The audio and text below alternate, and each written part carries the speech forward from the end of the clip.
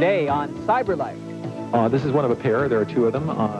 He's rich, real rich. And you know what? He enjoys every minute of it. We hang out with multi-billionaire computer oracle, Larry Ellison. Tired of boring award shows? Maybe you'd feel differently if you went to one. Well, now you can, online. We have a very special camera which takes photos onto a disc so that live images appear to the internet and people around the world. These cool images weren't made in a high-priced graphics house. They were done in a home computer by some very young artists. We'll show you how they did it. Where do old computers go to die? If they're lucky, they get recycled. The Computer Recycling Center is set up so that we can get the unused corporate computers into the hands of our kids to have them become computer literate. And that's just good business. Viva Las Vegas! Sin City comes to life. Neon, glitter, and no gambling. We're building the technology right now that will really take the whole 3D concept and expand it to what it's going to become in the future. You want to buy some computer hardware, and all of these cool catalogs have arrived at your door. We'll help you answer the question, retail or mail order. Today on Cyberlife. Welcome to Cyberlife. I'm Chris Eddy. And I'm Gina Smith. Well, if your mom is like my mom, she's always telling you not to worry about Mother's Day, but then if you forget to send a card or you forget to call her, it is guilt forever. Well, thanks to two recently developed products, amnesia-prone sons and daughters can show how much they care about Mommy Dearest before it's too late. Well, Mother's Day is here. Do you know where your cards are? We do. They're on web pages created by the Outpost Network. At DearMom.com, you can choose from 24 Mother's Day cards. Choose from free canned quotations and poems or compose a message of your own. Perhaps a classic phrase like, I love you, or my favorite, send more money. They'll print your message on the card you choose. Then send it using regular U.S. snail mail, all for about $4. You may have missed the boat this year, but you'll be way ahead for next year. Or you can show your devotion and freak her out at the same time with a temporary mom tattoo. There's even a Rate a Mom poll where you can vote for your favorite mom of all time, besides your own, of course, with candidates ranging from Mother Teresa to Courtney Love. Speaking of love, you can express this sentiment to new moms as well, with these other cards from Outpost.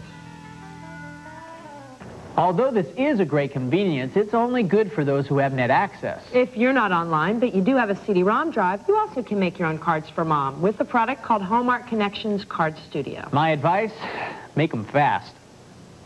Hallmark was around decades before cyberspace, and now they've finally brought their brand name to computer users. Their new CD lets you design and print customized cards for many occasions via PC and printer. You can choose from hundreds of images created by Hallmark artists and over 1,000 messages written by Hallmark writers. Novices can create cards with point-and-click ease. Hey, whatever happened to originality? You buy it, of course. But if you do want to create original pictures, there are drawing and layout tools for more experienced cyber artists. There's also an event minder calendar to remind you where holidays are falling this year. Besides the CD-ROM, Card Studio comes with samples of paper and envelopes, which you can order more of. For more moolah, of course. Isn't that original? So you've just dropped a bundle to replace your computer, but what happens to the old one after you unpack the new one? Well, you could turn it into a planter box, a fish tank, or in the case of my current Lemon, I think I'd throw it off a tall building. No, Chris, don't toss it. You can recycle it. In America, we trash about 1 million computers a month. That's about 50 million pounds of hardware and software going into the landfills.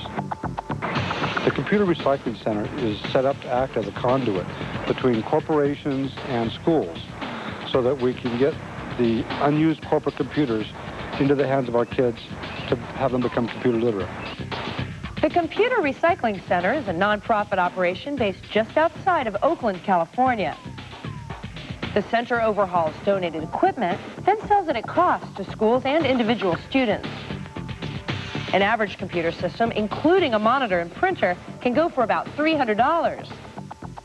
Not bad. These are older computers, but still very useful, that we're putting into the schools. And we can do this in every major city in the country. All of our kids can get on the internet.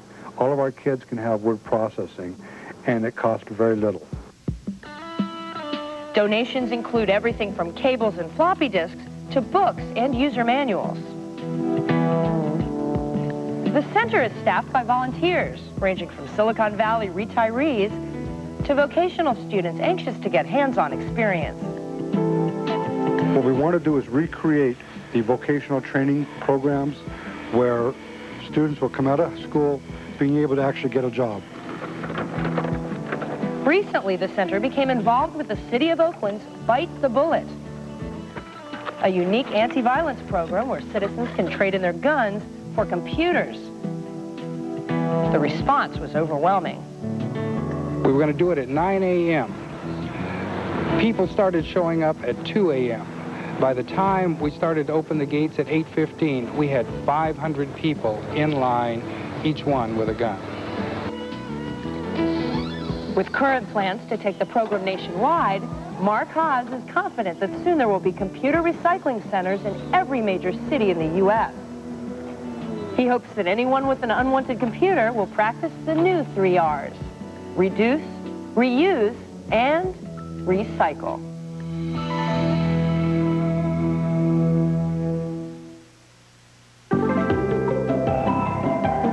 So you're buying your first computer, or maybe it's your second or third computer. Either way, there comes a point in every buyer's life when the big question comes: should I buy retail or mail order? Well, there's no one right answer. Retail shopping can be very convenient. You can physically check out the wares, choose among different models, maybe even drive back over later for service. But mail order can save you a few $100 or more, and the larger companies have reliable tech support. Plus, you get door-to-door service, pickup, and delivery. Not a bad deal if you hate driving yourself. Now here's some tips. Shop in a store if it's your first time. But do your homework first. Get the facts about the products you want. Salespeople aren't always as knowledgeable as you think.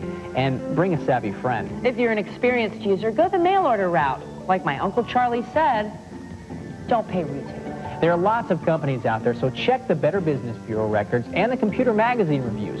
Look for the best service and support deal. That means 24 hours and 7 days a week of toll-free or fax-back service. Our final suggestion: stay away from swap meets and huge department stores. Right, unless you're an expert, because you could really get burned. When we come back, think you're a pinball wizard? Then try your luck on this new game and hold on to your quarters. And we'll look at the future of animation with the latest technology and the newest artists.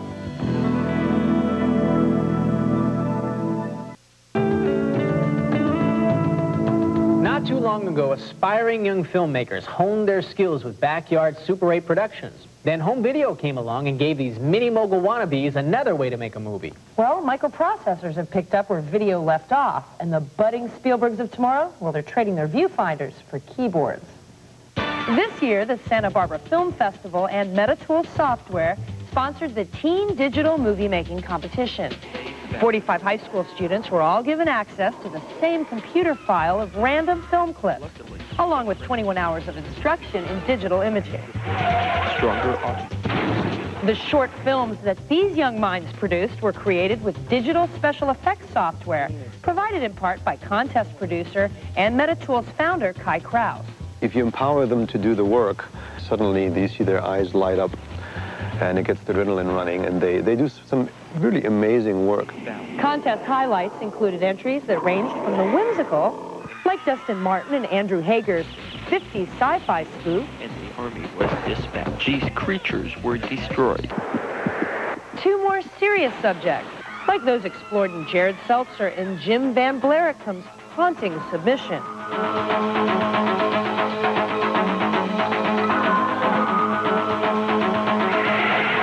And the hopeful theme of peace by Eric Kalpakoff and Kyle Ross.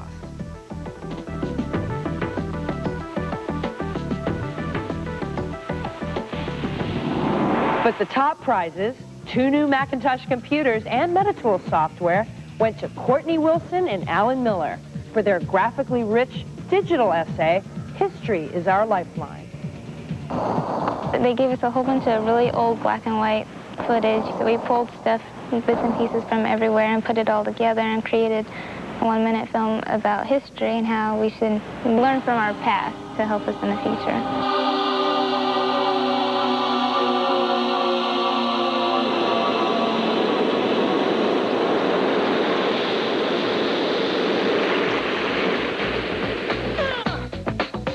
started with a theme, a title, and then we followed it all the way through, and we didn't really deviate from the topic.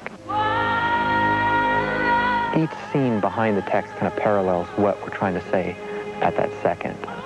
It's not random, and it's there for a reason, and we put our effects in to achieve an effect to the viewer.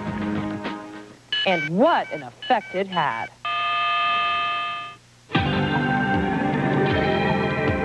You remember when pinball was all the rage? Well, now it's back and on your computer, and there's plenty of games to choose from.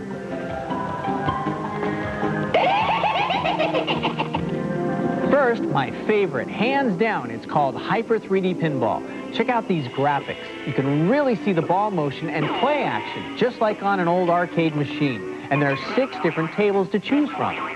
You control the flippers with the left and right shift keys on your keyboard and play just like the good old days.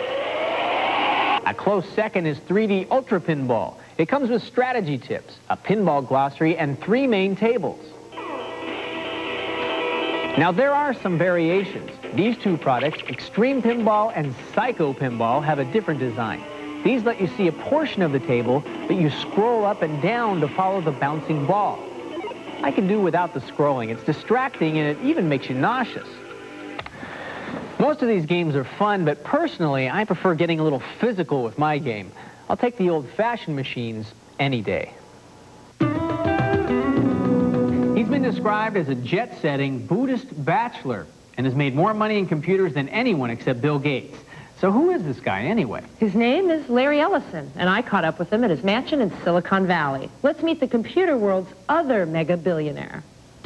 In the late 1970s, Larry Ellison and his Oracle Corporation burst onto the technology scene and quickly cornered the industrial database software market. Soon, companies like American Airlines, AT&T, and the Ford Motor Company began to rely on his products, and the billions rolled in. This massive fortune has brought the one-time college dropout a long way from his Spartan inner-city upbringing. Did it seem like it happened overnight? I guess an overnight success is never an overnight success. Yeah, it certainly was not overnight. Actually, I think of it less when I'm here and more when I drive up to Oracle and look at the Emerald City buildings and all of those buildings filled with all of those people and wondering how we're going to manage to pay them this week. Making payroll isn't likely to be a problem if Ellison's latest venture, the $500 network computer, is successful.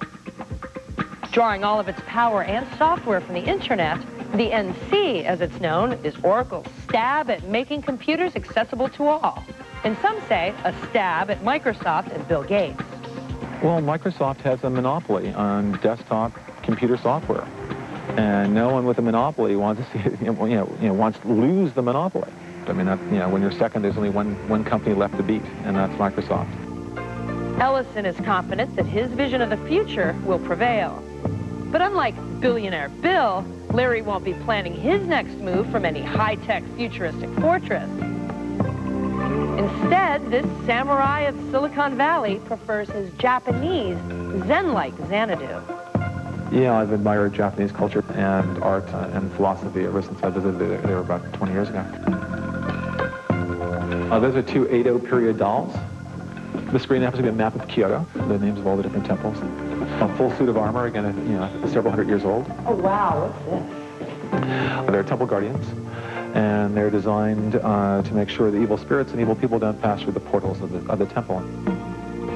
The serenity of his million-dollar digs lies in stark contrast to Larry Ellison's brash business style, and seems a lifetime away from his humble beginnings in the south side of Chicago. This is a koi pond. What do you fish does one man need? You don't eat these, do you? That's true. No, not unless the stock goes way, way down.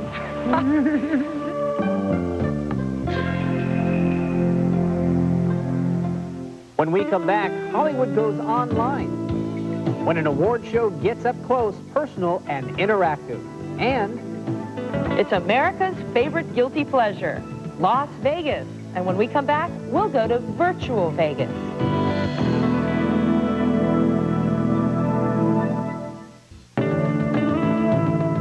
How many times have you been watching some award show on television and you wanted to shout, "You call that an evening gown? I know salads that are better dressed than that." Well, at this year's NAACP Image Awards, people like Chris could talk back to their favorite stars in real time and at the actual event. From the outside, this year's NAACP Image Awards, honoring those who promote positive portrayals of African Americans, looked very much like previous years. There was the usual glitz and the glamour, drop-dead gorgeous women dressed to the nines, an endless stream of big-name stars like Quincy Jones, Robert Townsend, Holly Robinson, and husband Rodney Peete. And of course, a ravenous press gobbling it all up to the public. But inside, things are different. Because this year, anyone with a PC and access to the internet had an instant backstage pass. We're looking forward to a long run. Thanks to the Image Awards chat room provided by Z Interactive. We brought CompuServe, America Online, Prodigy, and the Internet IRC together to reach over 200 countries, potentially, and allow people all around the world to plug into an event that would otherwise be pretty closed. Another person says, Ms. Kidd, I've really been a big fan of yours for years. How do you keep looking so young? I keep running away from men. People can actually, for the first time ever, interview their favorite stars. How often would you ever get a chance to ask Whitney Houston a question? Even in someone in her hometown wouldn't get a chance to ask her a question. But think of someone in Sri Lanka who may be online and may get a question through to her. I think that's pretty significant. Well, I'm supposed to be doing something this summer, but I can't say what it is because it hasn't been finalized. But the technological breakthroughs at this year's Image Awards didn't stop with the chat room. Wow, that dress is nice. One really exciting aspect about tonight's online event is that we're doing what we call digital photos. We have a very special camera which takes photos, but not to regular film. It actually takes them onto a disc. The disc is uploaded to the computer so that live images appear to the internet and people around the world in a matter of minutes. Sure. So, E. David Ellington of Net Noir feels that this year's Image Awards' online success will set the standards for other award shows in the future. We're in the beginning stages, so it's kind of rough. We're still text-based. I bet in a year from now we'll probably be using audio, where people will be able to actually hear the voices of the celebrities, and then vice versa. We'll be able to take questions online. Again, another step closer to true interactivity. And that's what makes this medium different, and that's what we're excited about.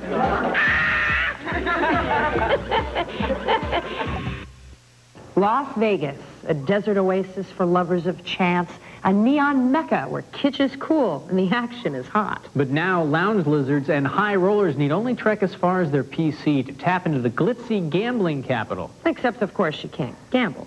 What's the fun in that? Let's see. Virtual Vegas is a series of CD-ROMs developed by Electromedia of Venice, California. When you say Virtual Vegas, to the average person on the street, they go, and they get a picture in their mind, and they go, wow, okay, that could be kind of interesting. What can you do there? Well, you can come in and you can play games. In virtual reality environments, you can see entertainment that you can't find anywhere else. All of a sudden, people start to get very excited. Starting out small, huh? The first release, Turbo Blackjack, is an interactive game where players challenge a sexy cyber dealer. I knew you had it in you. And bet credits against the house. I've got a 17, dealer has a 9. I think I better stand and just pray. I'm busted. Me? I busted. Oh, too bad. And you were doing so well. And what would any trip to Vegas be without Showgirl? For intergalactic beauty. The Ms. Metaverse CD is an interactive beauty contest with contestants who run the gambit from the divine Check her out. to the disgusting. The player chooses a winner based on brains, beauty, and talent. Maybe give her a 10. The latest entry into the Virtual Vegas series is the soon-to-be-released Assault Poker. Assault Poker combines poker mentality and the bluffing and the money element with the fun shoot-'em-up action of a 3D game similar to Doom or something like that, only this is a real 3D, fully rendered environment that you're going to be able to run around in. I gotta go! Players can choose from a cast of characters, which includes a trigger-happy Harlequin and, of course, an Elvis impersonator.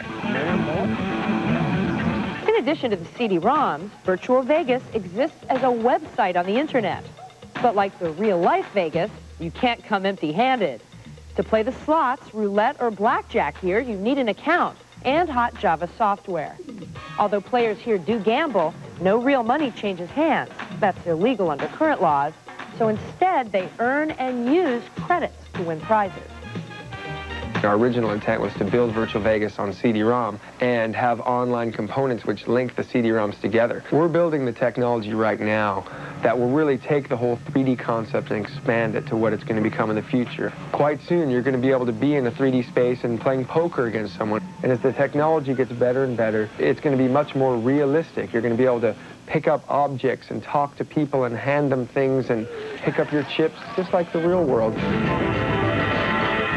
When Cyberlife returns, we'll open up some viewer mail. They say, surround yourself with Earth's forms and you'll find tranquility. In the presence of power, you'll achieve peace of mind. Remove yourself from chaos and you'll experience rejuvenation. Hence, our newest edition, Wide Open Spaces. Introducing the longer, roomier Jaguar Vanden Pla. A 166 megahertz Intel Pentium processor, 6-speed CD-ROM, and full motion video make the AST Advantage 800 one hot multimedia computer. Ask anyone. There it is!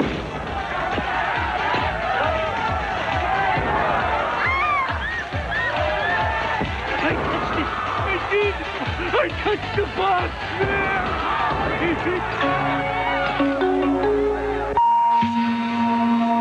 For the first time, one company has brought cellular, paging, emailing, and surfing the net under one roof. Or should I say, lid. MCI One. Life just got simpler. The Discovery Channel, beginning at 6 Mountain, 5 Pacific. B-roll ready on 4. Weekdays. How does it work? The Popular Mechanics Show. And cue. Roger, we understand. Weekday Wings, the Discovery Channel. Beyond 2000. Cyberlife. Going live. Cut and rolling. Next step. Explore your world weekdays on the Discovery Channel. Do you have some feedback on our stories? Well, if you do, we've set up a way for you to share those ideas with us. If you have a modem and can access the World Wide Web, you can find us at Discovery Online. Just use your web browser and head to www.discovery.com. Click on Air and you'll find us waiting. Or if you'd like to send us some email, send it to cyberlife@discovery.com. Now, if you want to write us the old-fashioned way, use this address. We'll leave these addresses on the screen for a while so you can find a pen and paper. Once you join us, you'll find transcripts of many of our upcoming stories. We post them early so we can get your feedback before we put them on the air. Now, here is the best part, your feedback.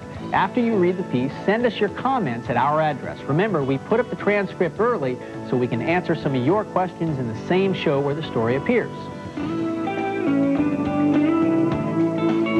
This week, Cyberlife got in the middle of a civil war, Macs versus PCs. Now, first, Kenneth Torbeck wrote us, I have to say, you push the Mac a lot.